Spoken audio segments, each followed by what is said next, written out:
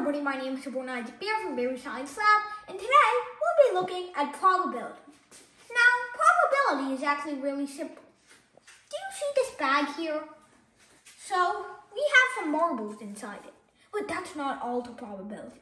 But just as an introduction, let's get started with this. So, there were 9 marbles, we can see that, and how many reds are there? Well, there are 1, 2, 3. I know you're not stupid, so I can fill in the greens and the blues for you as well. So, what is the probability that if you take out a random marble from this bag, it's going to be red? That would be 3 out of 9, as there are 3 red marbles in a bag of 9. It can also be simplified into 1/3. What about greens? Well, that would be 2 over 9. And the blues, 4 over 9. Are you starting to see a pattern? So essentially, the probability of one thing, let's call that thing A, is equal to essentially the amount of cases where A happens divided by amount of possible cases. So for example, A, in this case, if we were taking a red marble, would be the chance of us taking out a red marble from the bin or the bag. And the amount of cases where that would happen would be 3, 1, 2, 3. And the amount of possible cases would be 9, 1, 2, 3, 4, 5, 6, 7, 8, 9. So, now we understand what probability by itself is. But we need to go on to something more complex, unfortunately, because we're not messing around with 5th grade crap. So, let's say we have 50 people, and we ask them, do you like blue, green, both, or you like another color? So, we can see that some people here like green, some people here like blue, some people here like both, some people here like neither. So, first of all, we need to make a Venn diagram of how many of each type there are. So first, we're going to count how many greens there are. So how many are there?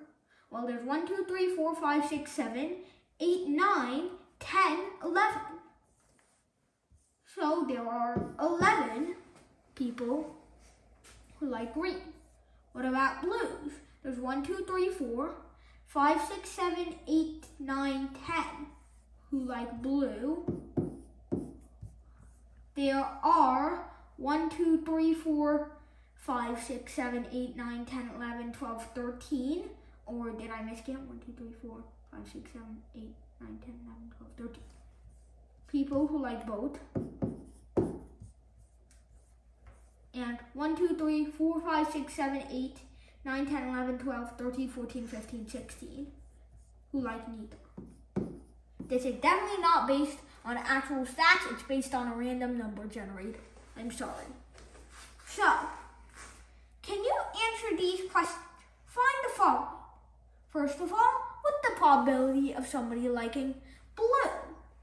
Well, that would be because there are 10 plus 13 equals 23 people who like blue, and there were 50 people overall, 23 out of 50. Things are going to get more complicated soon, though. The probability of green is, of course, 11 plus 13 is 24 out of 50. But here's where things get complicated.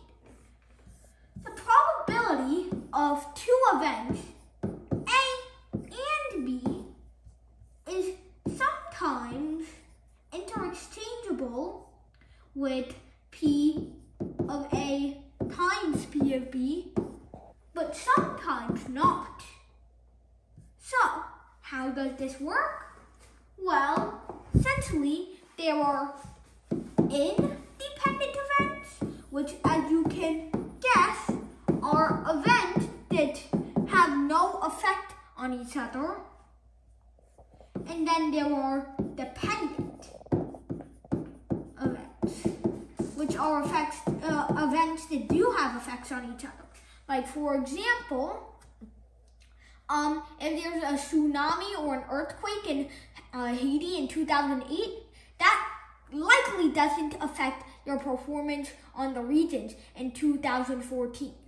But dependent events are, if you study for the Regents in 2014, you're likely going to do well on the Regents in 2014. So, that's the example of independent versus dependent events.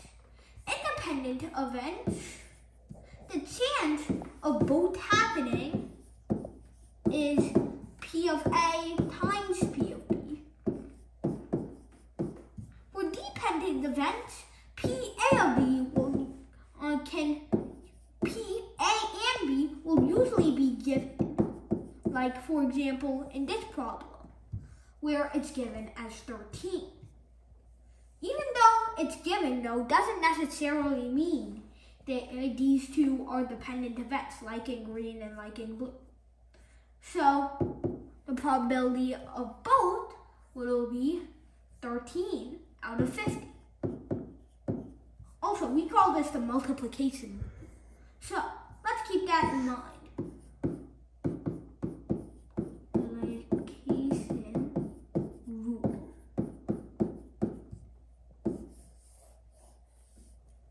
There's one other rule that we're going to learn about now. Fourth, the probability of a random person from the group liking neither would be 16. 5, the probability of a person liking blue if a person likes green.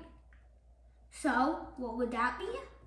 Well, there are 11 people who just like green individually. There are 13 people who like green with blue.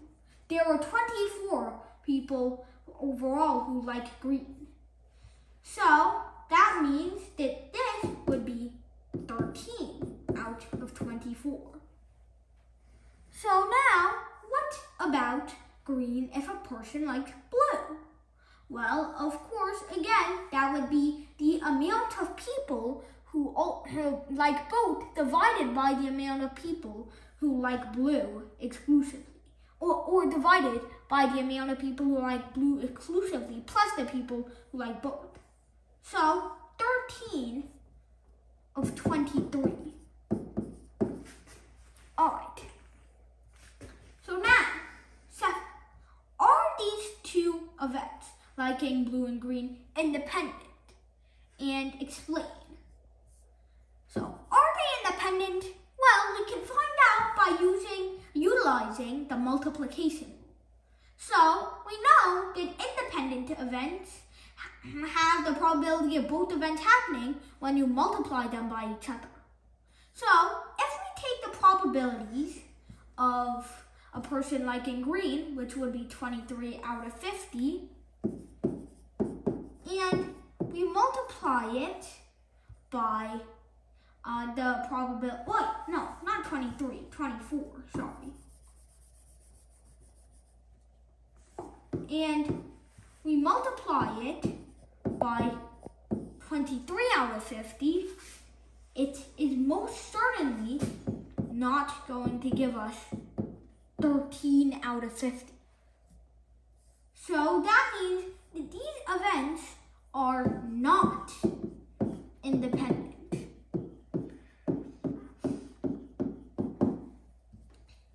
So now we have to find 8.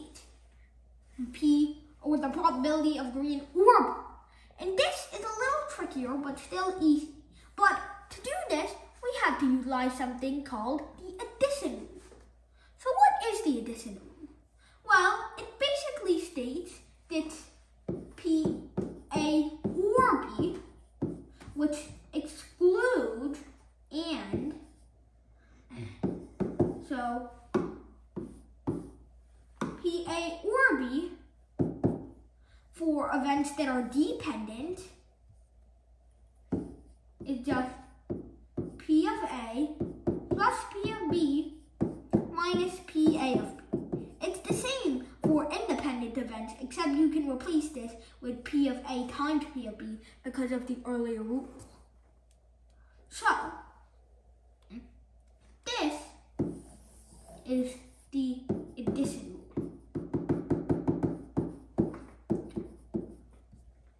Alright, so green or blue would be, well, there's the probability of A, which is 24 out of 50. There's the probability of B, which is 23 out of 50. And hold up, this is like 48 or 47. But wait, don't panic, because now we've got to subtract PA and B, which would be 13. So, minus 13 of 50. So, that gives us 34 out of 50. So, that's the answer to all of these. Thank you everyone for watching, and we'll see you in the next video, where we'll be talking about standard deviation.